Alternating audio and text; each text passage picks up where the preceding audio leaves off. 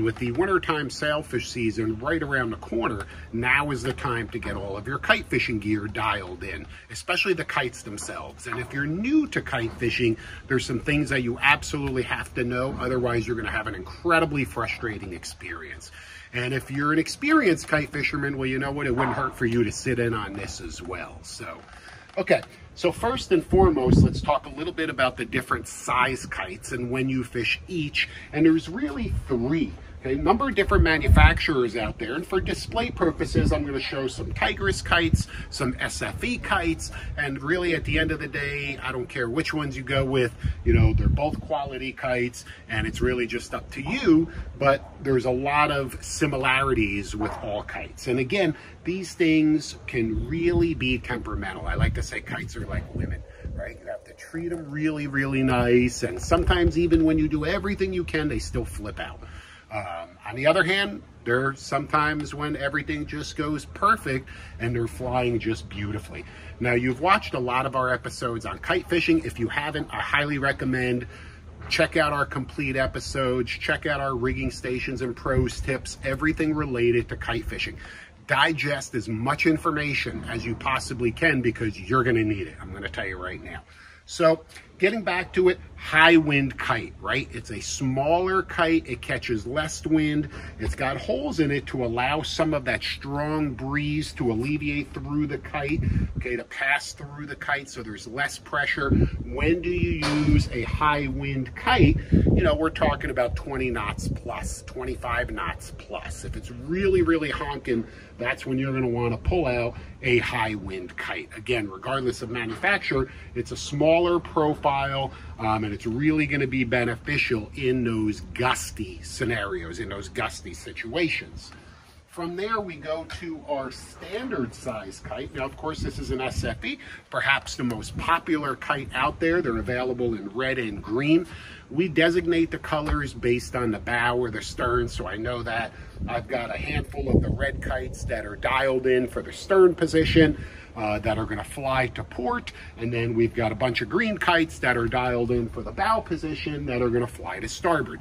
That's if you drift and fish two kites the way we generally do.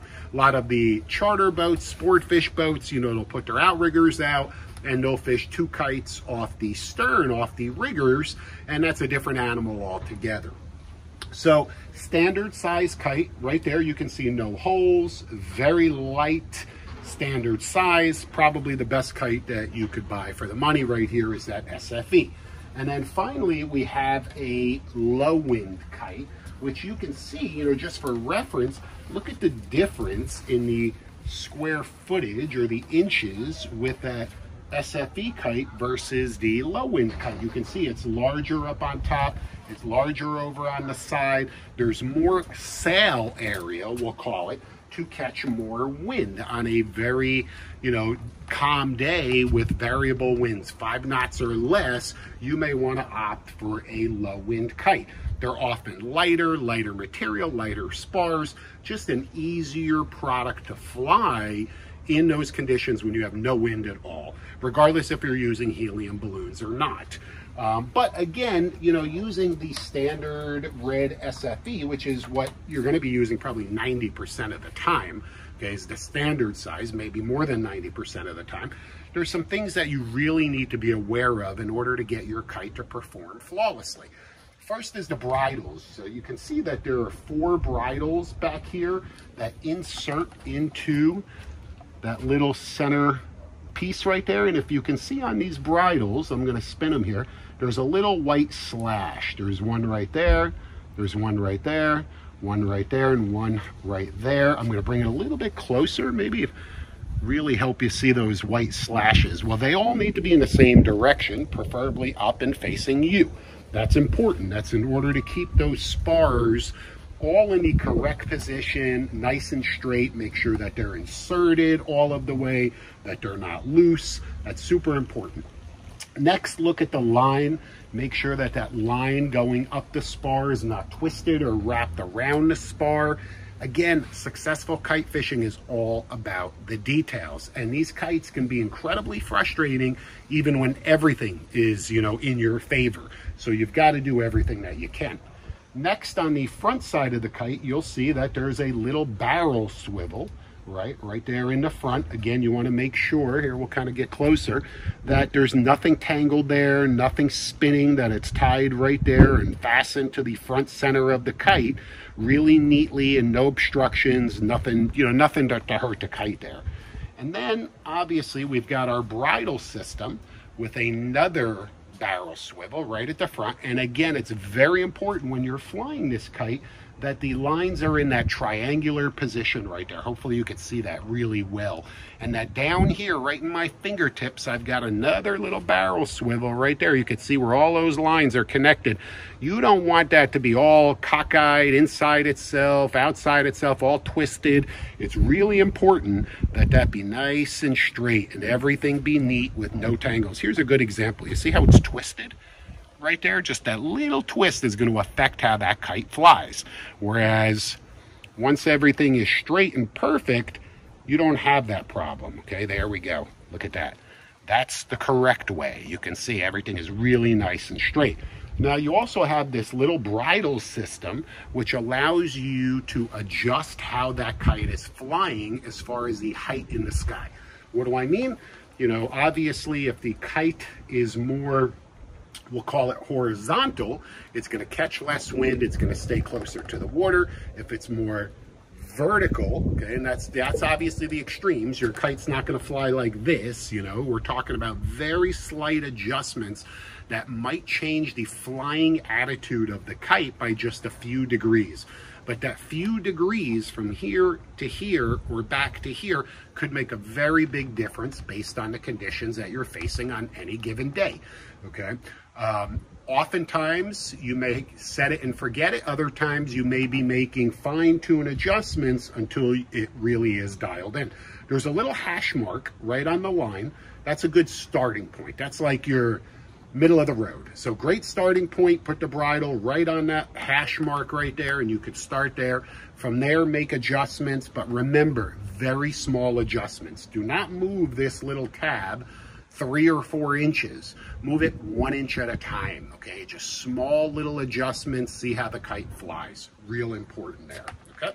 Next, affixing helium balloons to kites is really important. It's something that used to be done by connecting the, I don't want to say the nipple of the kite, but where you tie it, right to the center here, and then a piece of fishing line would go over top of the balloon with some black electrical tape. That worked. And then of course the bridle system came out, where you can literally just slide the balloon into a bridle, and that works too. However, the latest and greatest technique is simply to tie your balloon right to the spar, about 2/3 of the way up. You don't want to go too low, you don't want to go way up too high. Right about in that position, 60 to 70%, around, like I said, around 70% up on the kite, up on the spar, and that's all that you need. And that's going to take your kite aloft and keep it more stable up in the air.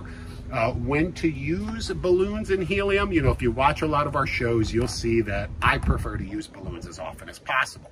For me, it's just faster and easier. I get my kite up quicker. It's more stable when it's flying. And even on days when I can get that kite to fly, 10, 12, 15 knot winds easily, I can get the kite to fly easily without a balloon, I probably will still opt to put a balloon on there. Not necessary, but if I had the choice, I would definitely lean toward the balloon. Okay, it just works for me with a fixed helium system on the boat, but that's a different seminar altogether.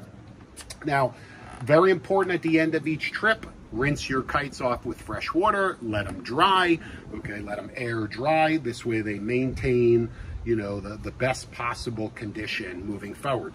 Finally, if one of the spars breaks, you really are going to have a hard time with that kite moving forward. Don't try and replace just the one spar from a different kite, maybe a spare that you have left over. You can see that there is a number on here. It's probably best to call the manufacturer and get a whole new set of spars directly for that particular kite. It's almost like a serial number, I guess we'll call it. So another thing that's real important. At the end of the day, kite fishing is incredibly effective. Obviously, it allows us to present baits on the downwind side of the boat. So just for the sake of you know, display purposes, here we are, we're fishing, and, you know, the wind is blowing from this direction. So the wind is blowing in this direction, and our lines, our flat lines, are off the starboard side of the boat here. Maybe we've got a deep bait back here in the corner. We've got another flat line way out there. We've got another flat line a little bit closer to the boat, another deep bait in the center, and then potentially a fourth, fifth, or even sixth line on the flat side here. So we're covering a lot of water.